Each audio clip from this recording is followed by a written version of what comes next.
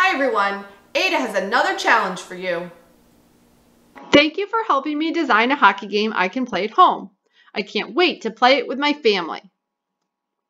I have a new challenge for you. Have you ever played miniature golf? I call it mini golf. I played mini golf this weekend. I hit the ball with a golf club and tried to get it into a hole. Let me show you.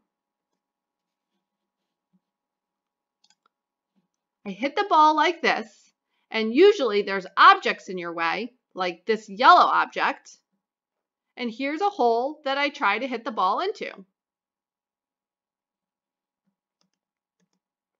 At one of the holes, I hit the ball into a box and it came out moving in a different direction. It was like this.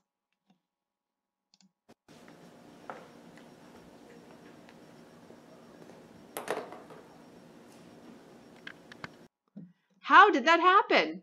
What is inside the box? Let's take a look at that video again.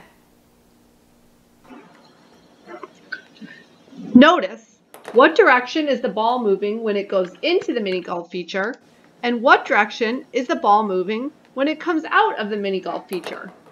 Pause the video to talk about it with someone.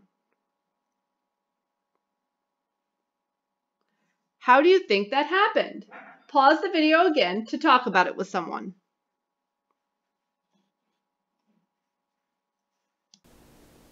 Let's see if we can figure it out.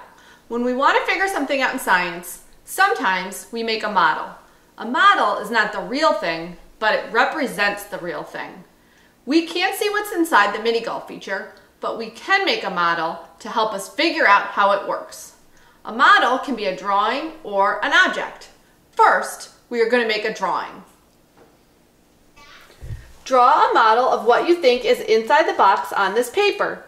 Or if you can't print this paper out, draw a model on a blank sheet of paper. Pause the video to draw your model. Now you are going to make a 3D model. We can't see inside the real mini golf feature, but you are going to make a model that you can see inside of. Start with a shoebox lid or a cereal box cut in half. Have an adult help you cut a slot for the ball to go in and a slot for the ball to come out. What should you use on the inside of your model? You can use any materials that you find, but here's a hint. You might want to look back at the research you did on the different wall materials. What happened to the ball when it collided with these different materials? Good luck, and we will test out your model in the next lesson.